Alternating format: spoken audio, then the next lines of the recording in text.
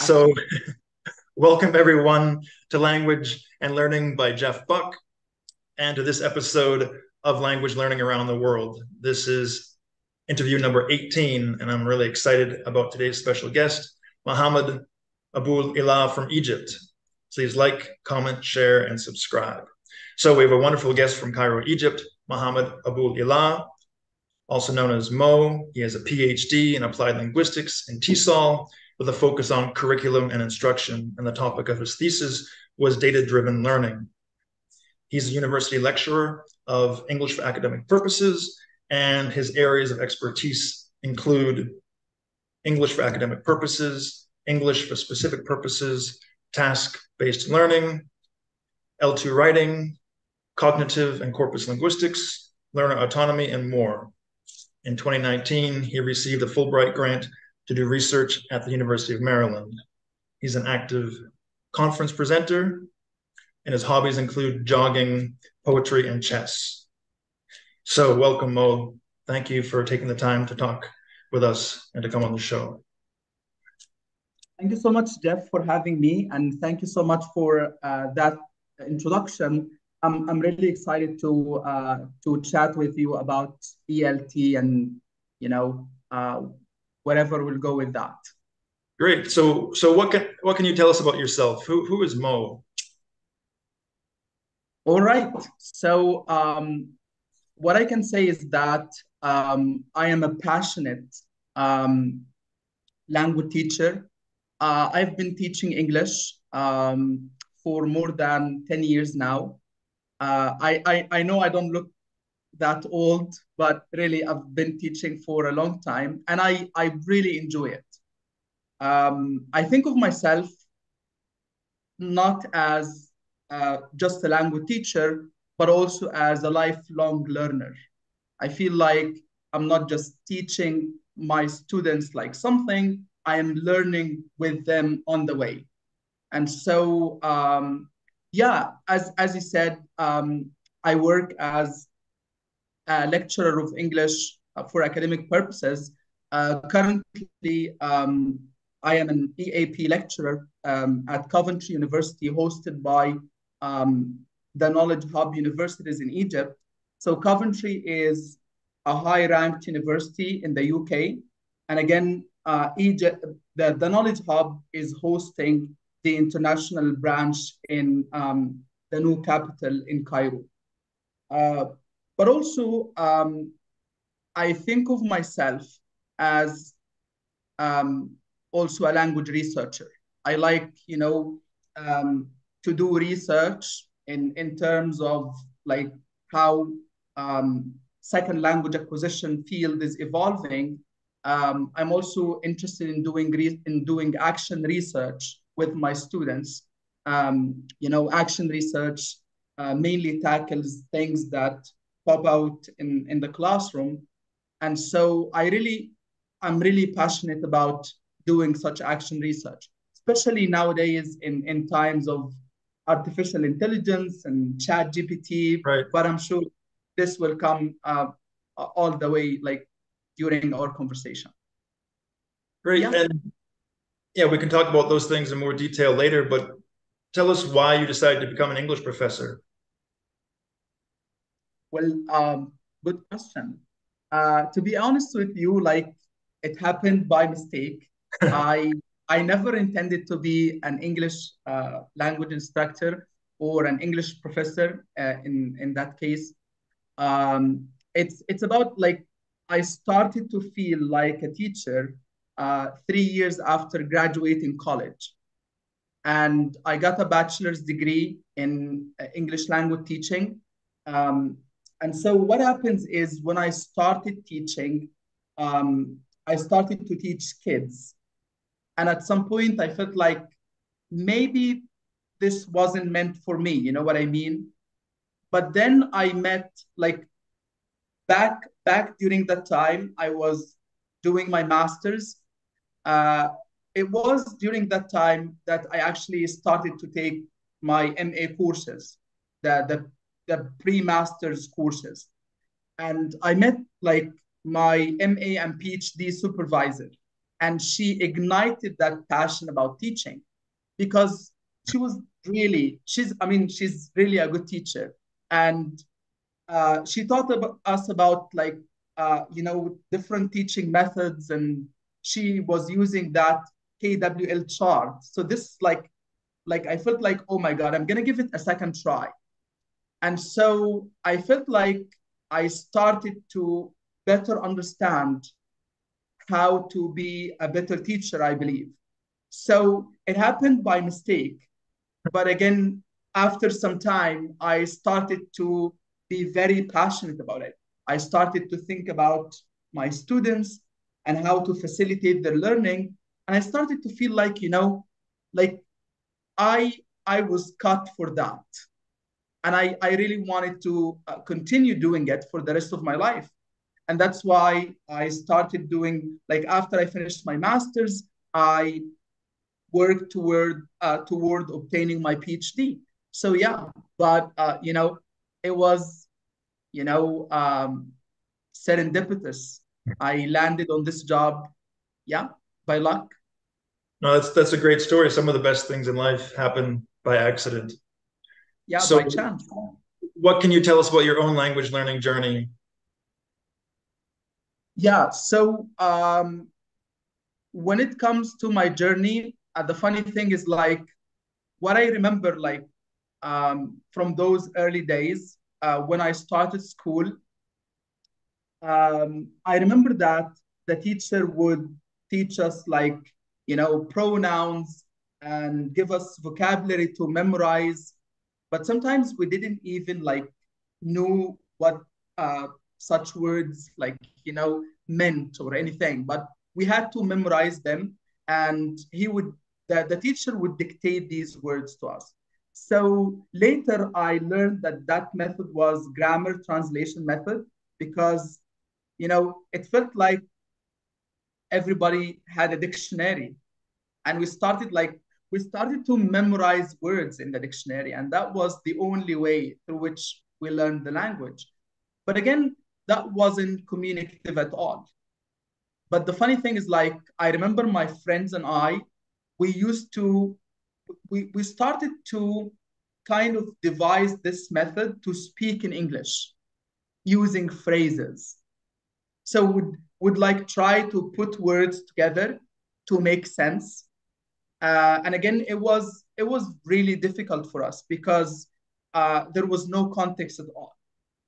But then toward high school, I started to get exposed to uh, many books and stories, and I really liked reading. But when I was a kid, I read a lot in Arabic. I read like many books in Arabic, and I like my reading speed was really, really good. I could finish like a book or two um, during like one day or one Wow. sitting. So it was really good. And I started at the beginning, like, I would read like translated books, right? Okay. But then, after a while, once I had enough vocabulary, I started to read like some, like, you're familiar with graded readers, Right. and these are books that have a specific number of or percentage of lexiles telling you these are suitable to a specific age. So I Right. started reading these, and then I would read a lot, watch a lot of movies. So you can say that my language learning journey was mainly informal, Okay. and hence comes the distinction between school English and real life English, because not necessarily the two things are consistent, if you know what I mean, right? So yeah, but it was I took off on my own. I started to, as I said, read a lot, watch a lot of movies, podcasts, YouTube videos, you name it, everything, and I believe it worked out. And what impact has that had on your teaching, your university classes, and your learners? That experience. Yeah, that's an interesting question.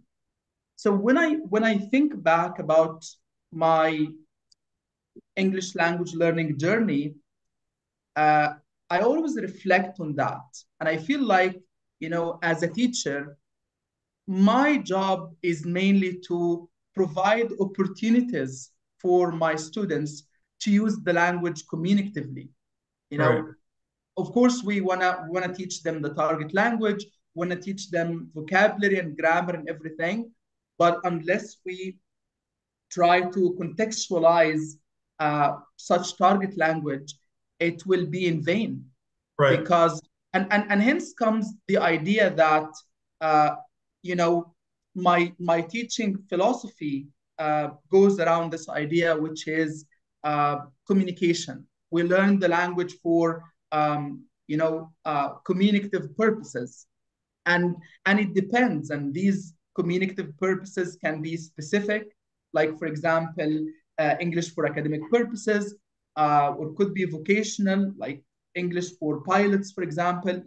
So that level of specificity will vary from one context to another, but again, we need to provide such communicative opportunities for our students, to use the language, to express the language. And sometimes, um, you know like, the funny thing is, like, the idea of using the language communicatively relates to a very important idea: learners errors. right, And I remember, like, you know I had a specific attitude when I started my career as a teacher about learners errors. right, Like, I feel like, oh my god, I need to reduce these. I need to stop my, like, I thought about my learners at the very beginning of my career as robots. They're not supposed to make mistakes. right, I need them to perfect it. And it turns out nowadays I feel like, make all the mistakes you want. right, I am condoning their mistakes. In fact, nowadays I am encouraging them to make mistakes. And right, so, you know, back in the day when I started teaching, I thought about mistakes as something to get rid of, to erase, to stop students from doing. That's right, why if a student was talking about something and he or she makes a specific mistake, a grammar mistake, for example, I right, would stop them right, at the very beginning. But now I feel like, okay, keep going. right, I would take some notes, and maybe later on right, we do some, like, awareness raising activity. But again, as a teacher, how you feel about errors and mistakes in the classroom, it's kind of the understanding of such errors and mistakes is kind of evolving. right. So as I said, nowadays, I am more forgiving, and I like when I see mistakes. Yeah, It means that the students are trying, are putting effort, are learning. Yeah, yeah, I agree. That's a good attitude and approach. I mean, we make mistakes in our L1, so we can't expect not to in our L2s or threes or whatever. And my attitude in terms of my Spanish is it's not that I don't care, but in a sense, I don't care if I make mistakes because sometimes I make mistakes and I know it's a mistake as soon as I make it. And sometimes people correct me, and I just know the more I use my Spanish, the better it's going to get. Um, so, what can you tell us about your ELT training, especially your PhD? yeah, interesting. So one thing about my master's and my PhD is that both of them evolved from some action research in the classroom, Okay, right? So I did my master's between 2015 and 2018, and I found that many of my students had problems, speaking. They weren't, like, interested in speaking or talking at all.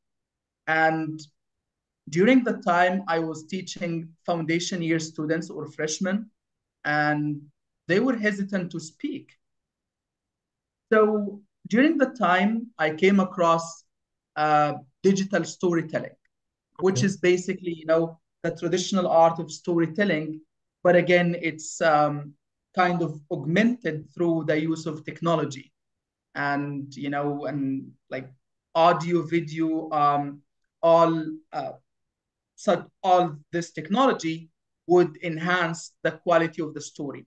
And so I thought maybe I can use digital storytelling to enhance my university's, like my freshman students um, productive skills, speaking skills. And I decided, you know what, I'm gonna personalize the topics for them. So why don't, and some of them would, commute for a long distance to come to university. So sometimes they had to stay on campus, and sometimes it was challenging for them to get food, or they had to cook. And I would ask them to tell stories about such things. About, for example, one of them, and I actually uploaded these on YouTube, but one of them told the story about, a day in a university student's life Okay. during that time. And I found like they could speak and they enjoyed the process. And again, the thing that you mentioned about your experience learning Spanish, it's completely different here in Egypt because there is some sort of a stigma connected with speaking in English and making mistakes. Right. Most students are worried that they're going to make mistakes. Okay. So the level of anxiety is so high, right? And they just they're shut down, they're Okay. silent, don't want to talk. But in fact, when it was about their daily lives and uh, commuting to university, for example, for 3 or 4 or 5 kilometers, riding a bike all the way, etc., they liked the idea and they started to speak, and they started to find more advanced vocabulary. So they were interested in learning vocabulary about such topics, and they were more involved in the process.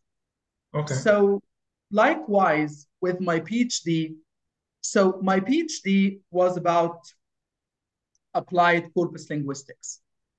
And again, um, it kind of evolved from some action research. So during that time, I was teaching a group of um, science and engineering seniors how to write grant proposals. And they had many, language problems, not using academic language, etc. So I came across the idea of corpus linguistics and how corpus linguists analyze the language using in large language databases or corpora. So a corpus is singular, corpora is plural. And I thought, this could be helpful to my students in terms of word choice, for example. So I started to read in the literature about that, and it had like the term for using corpus techniques and tools in the classroom um, is known as data-driven learning, or DDL. So the idea behind it is students are spies. So they spy on language, try to find linguistic patterns. And what I did is I used academic corpora for my students using tools like AntConc, which is a concordancer. So this is how they can access the corpus itself. And they would instead of, for example, speaking of mistakes, instead of telling them this word is wrong and then correct it for them, now what I would do is uh, I underline such word and I give them the rationale about how to conduct a corpus query, to find a better alternative, for example, to find a better adjective collocate. You know, it goes this way. But again, interestingly, it was a very time-consuming process, and not all of my students like the idea, you know. So most of them did, but a few of them did not. And those few found learners dictionaries where you can find the collocates listed. So it's like this was the indirect way of integrating corpus linguistics in the EAP academic writing classroom, and it worked very well. So that was, uh, you know, to sum it up, both my MA and PhD were kind of evolving action researches. And interestingly, I presented, I submitted an abstract after I defended my PhD dissertation to the Language and Corpora, Language Teaching and Corpora International Conference, and it was accepted. Great. Yeah. So that's a good approach, but again, it doesn't really appeal to all students. And this brings me to the idea of understanding learning styles, understanding how students understanding their perspectives, what appeals to them, what may not appeal to them. So we have to, keep that in mind when we teach anything. Perfect. And let's go into a little bit more depth in some of your areas of expertise and interest. So I wanna pick ChatGPT. So and it's really crazy, ChatGPT. I guess it had I guess its first 1 million users Wow. in less than 1 week. Again, we can look up such information, we can check it out. But I've heard that. And the thing about ChatGPT, it belongs to something called generative AI. So generative AI, or generative artificial intelligence, talks about algorithms that can be used to generate content. This content could be, in the case of ChatGPT, for example, it could be text. Right. But it could be images, for example, like DALI, or it could be a code, or it could be sometimes a video, you name it. And I feel like generative AI will revolutionize the English language teaching field, or ELT. And because not only in terms of, because the first thing that comes to mind when you hear about ChatGPT is that students are going to use it to cheat. Right. Yeah, you just give ChatGPT a prompt, asking it, for example, write an essay for me. And the thing about it is uh, students, when ChatGPT became popular, some of the students did use it to cheat, to the fact that even some academics started to talk about the death of academic essay. And we need to think about alternative ways to assess learners. But this is not the reason why I believe ChatGPT and its siblings, are going to revolutionize the the field of language teaching. The reason why I feel so is that it will, on the other hand, it will provide opportunities for both, teachers and learners.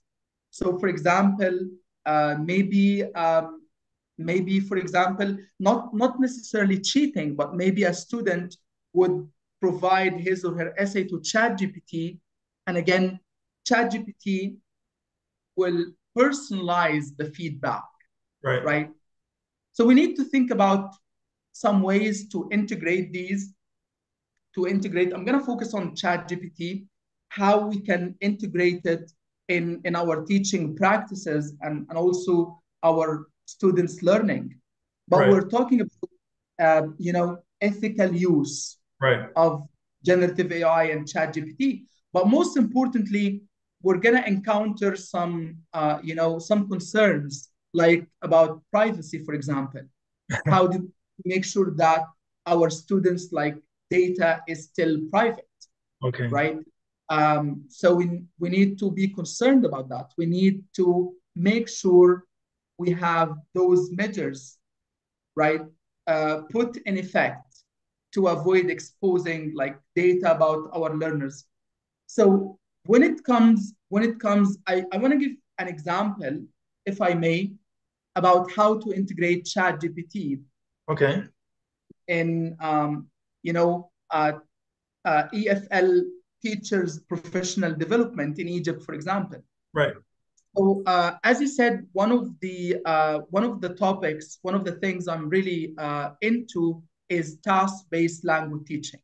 Right. So how to change, your any lesson into a task-based, a TBLT Right. lesson. So the thing is, if you have a specific topic, if you have if for example, you have some ideas about what you aim to achieve, and then maybe you ask ChatGPT. First of all, you need to give ChatGPT a role.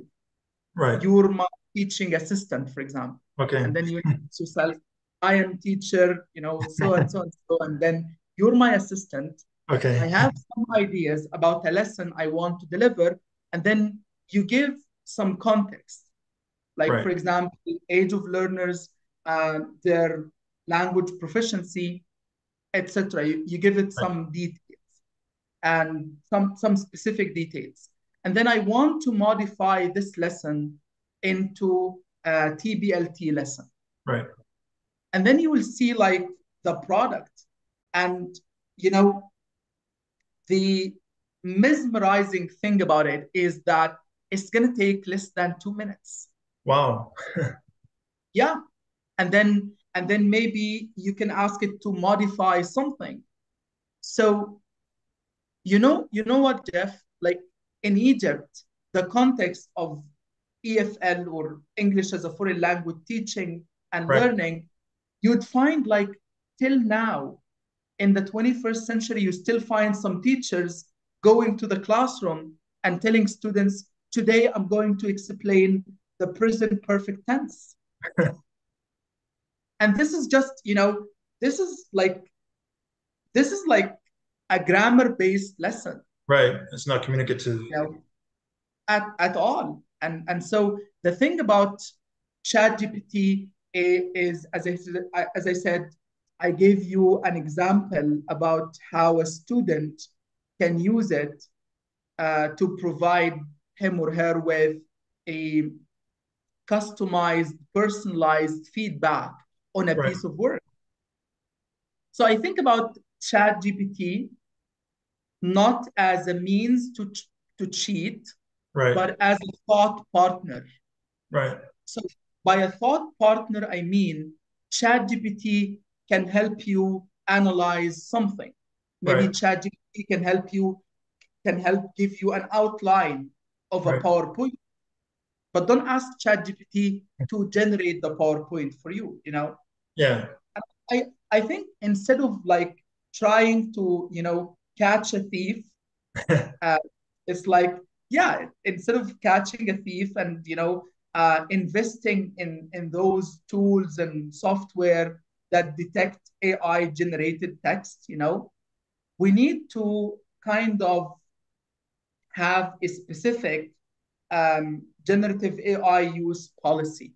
Right. So we need to teach our students how to use it. You Right. know, we give them a specific policy. So, for example, last year, I was teaching my students a course, an academic writing course, Okay. and the assignment at the end of that course was writing an essay, uh, Right. a problem solution essay. And like many of the students would use ChatGPT, right? Okay.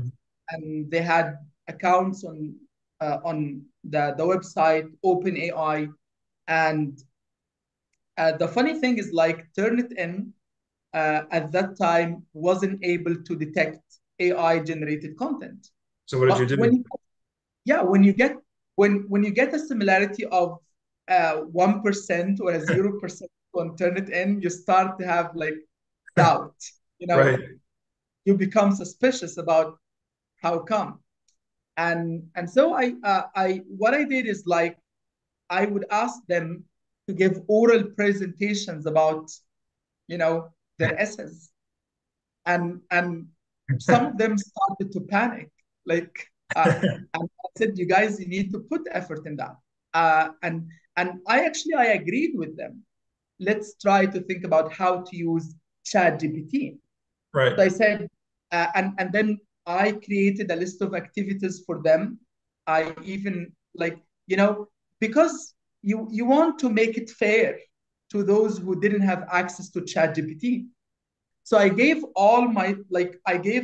like the like all my students, I gave them access to ChatGPT. I created an account for them on ChatGPT. And I said, here are the things you're allowed Okay. uh, to use ChatGPT for. You can check, the quality of your thesis statement.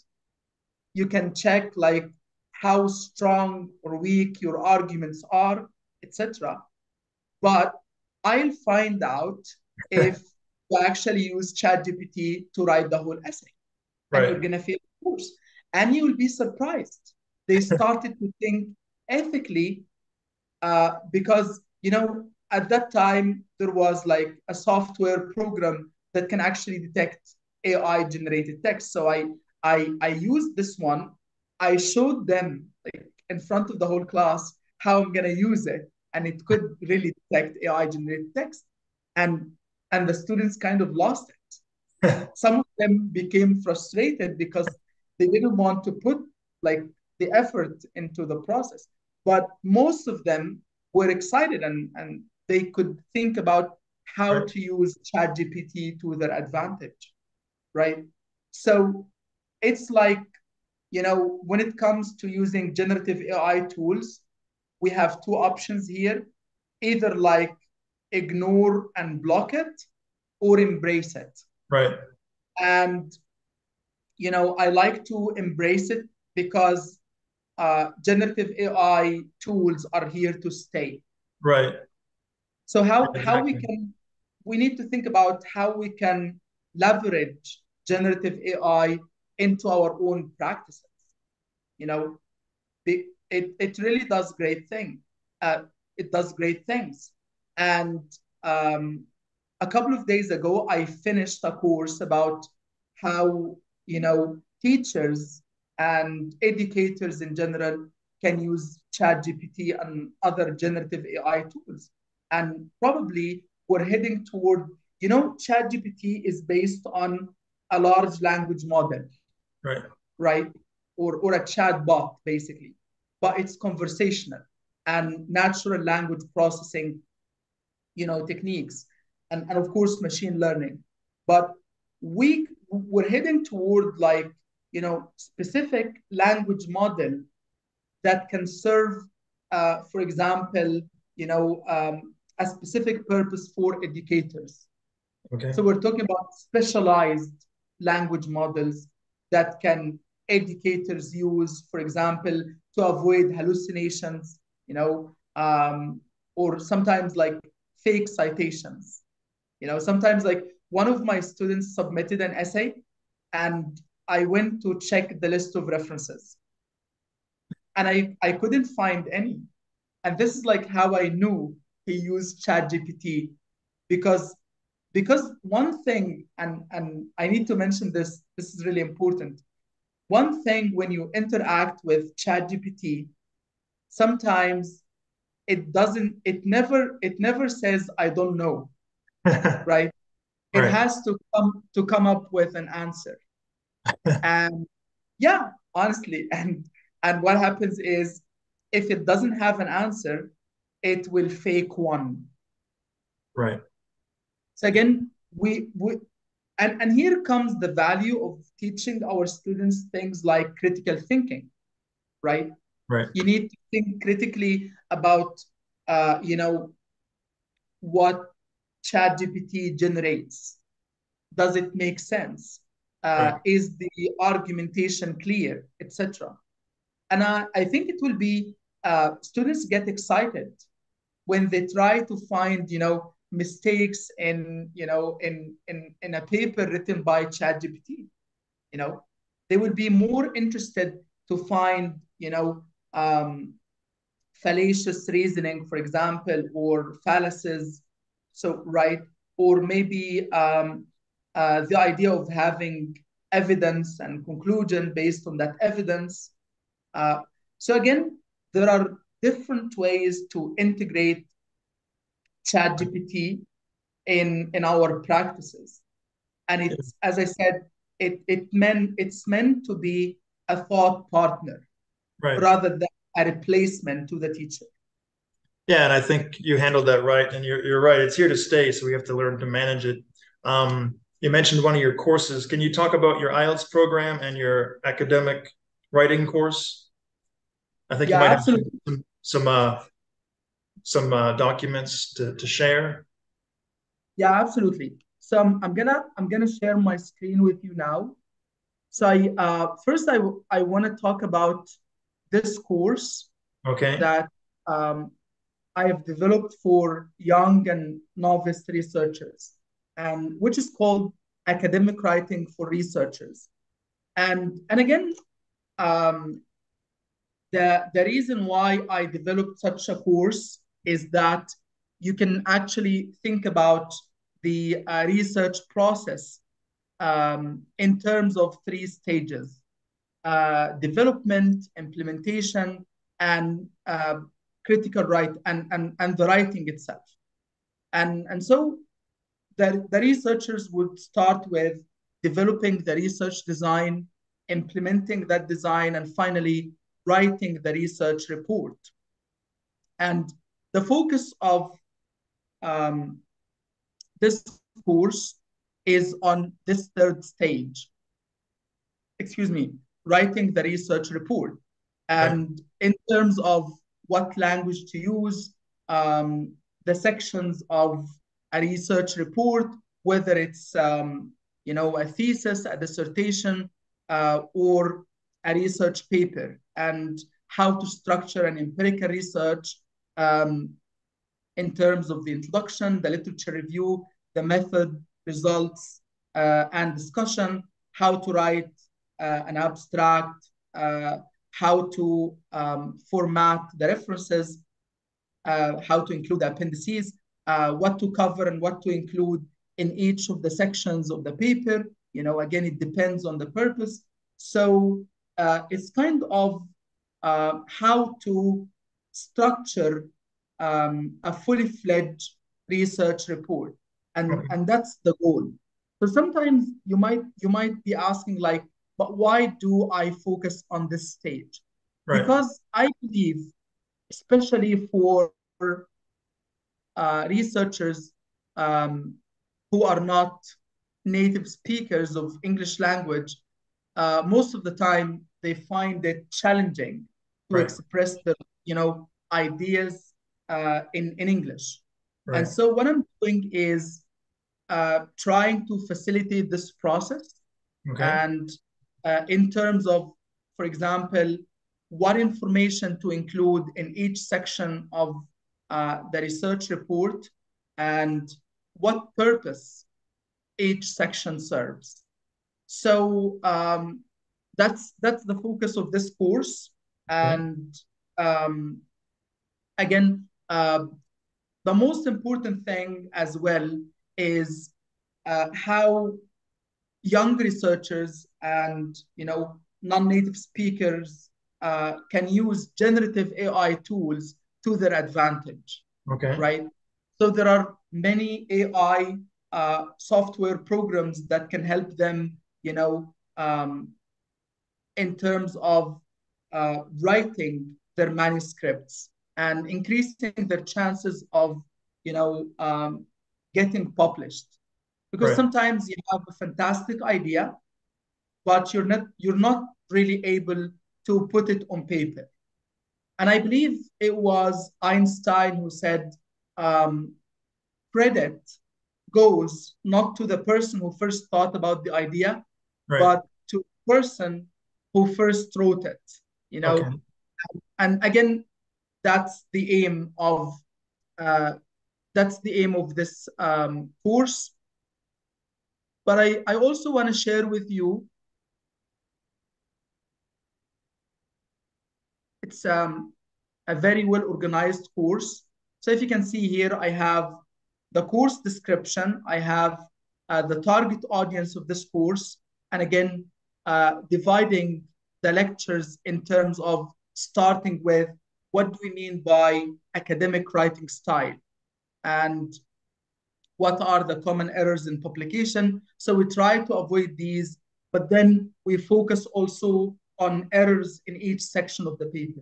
So the introduction, like what errors like commonly occur by young and novice researchers in the section of the introduction. Um, That's and yeah, great. yeah, we keep going and until we have an exit exam. Then we also provide participants with um, certificates of completing the course. Yeah, and you can provide me with any links you have regarding your courses that I can post them below the video for anyone who's interested. Absolutely. Absolutely. Yeah. Um, so, Dr. AboulEla, what can you tell us about um, the the need for English in Egypt and how that affects your students and their motivation?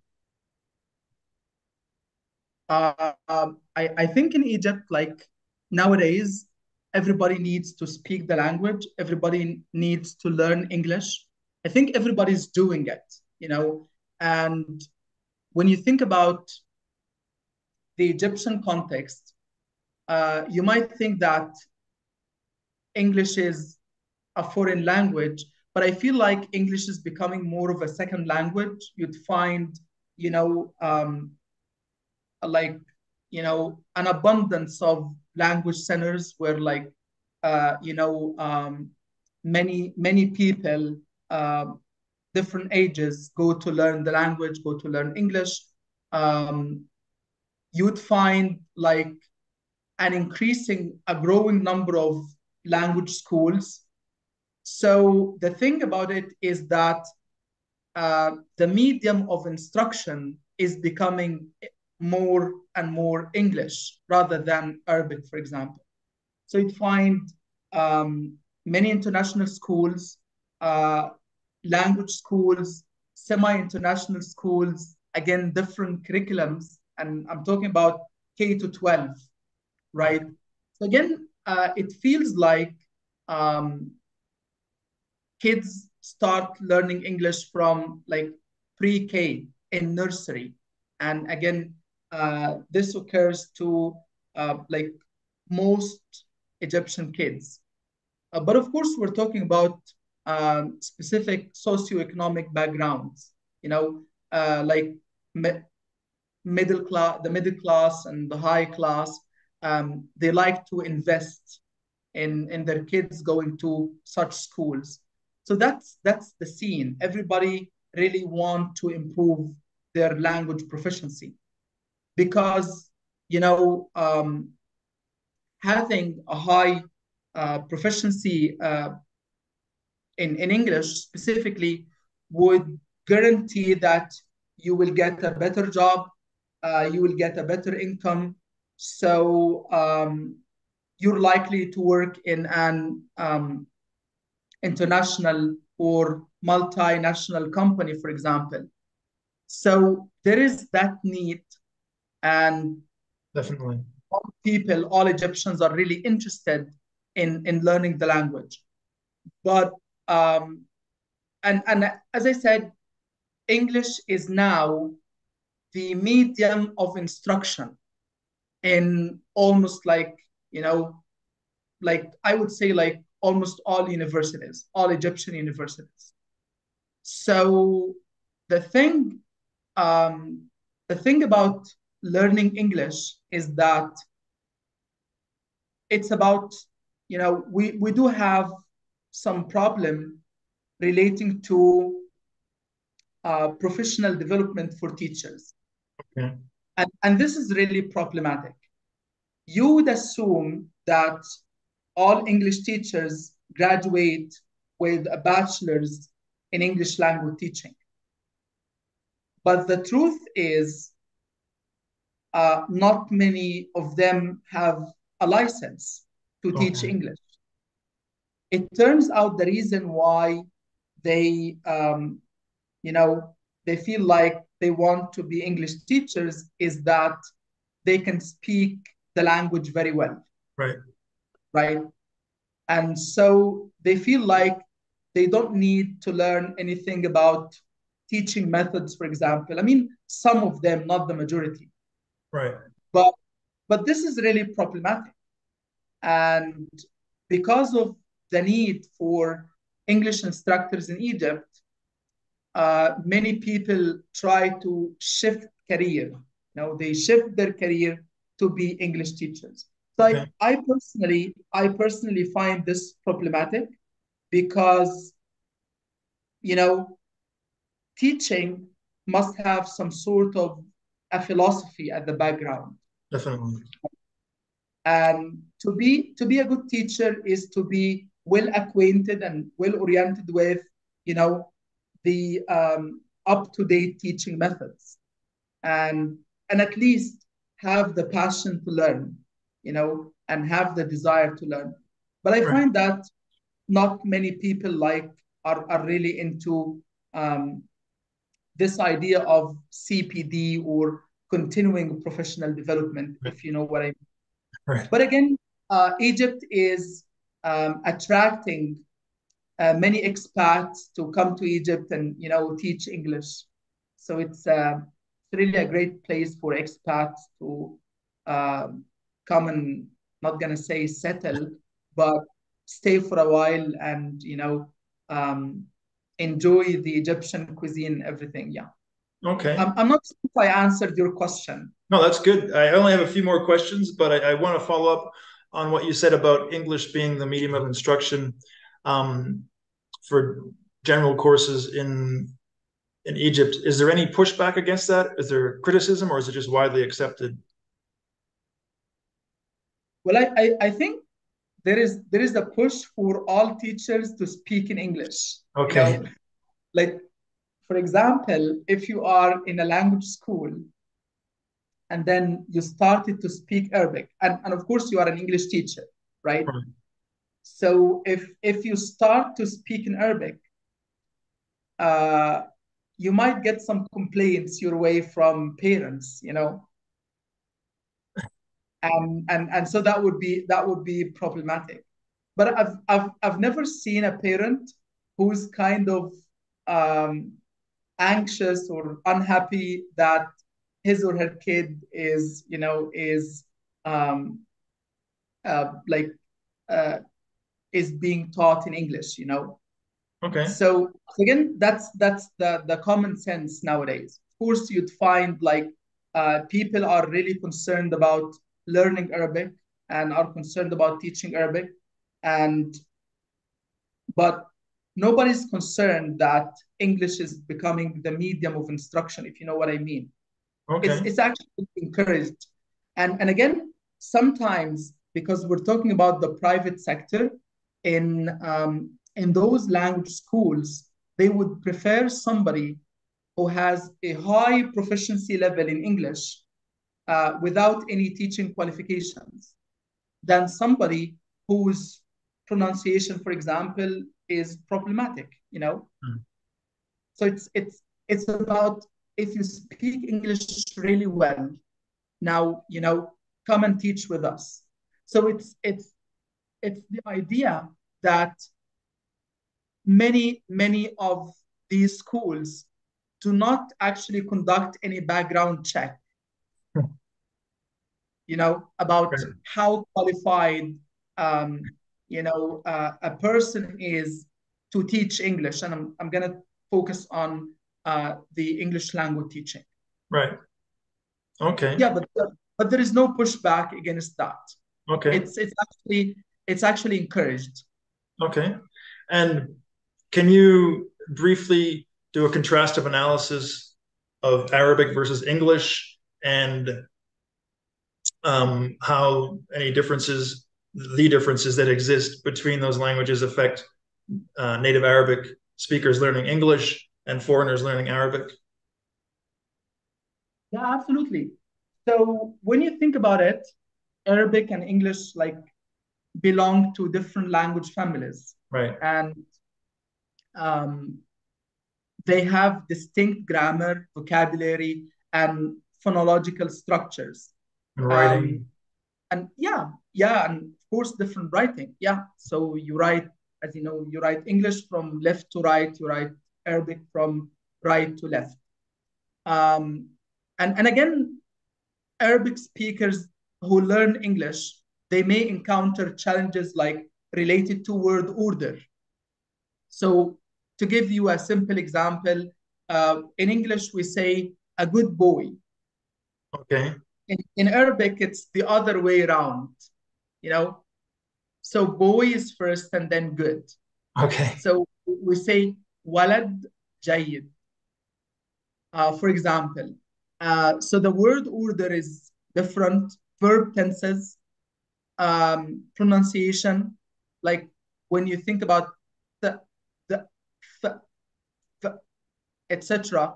In contrastive studies, they help us find what challenges speakers of a specific language might encounter when they start learning another language, like between Arabic and English. Um, so what teachers can do, they can actually offer targeted exercises and explanations to address these challenges. Um, on the other hand, foreigners learning Arabic, they may encounter difficulties with the complex script and intricate grammar. So maybe we call it TAFL, teaching Arabic as a foreign language. Okay. So TAFL teachers can actually provide clear explanations and scaffold learning to help overcome these challenges. Okay. Um, but again, there is like some interaction between Arabic and English. So you might know that Arabic has contributed many words to English. For Right. example, algebra, coffee, and zero, as you know. Yeah. Right. Perfect. And my final question is, do you have any final tips for learners or teachers, or any final comments?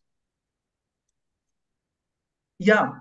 So I have a final tip for English language teachers, and that is keep learning.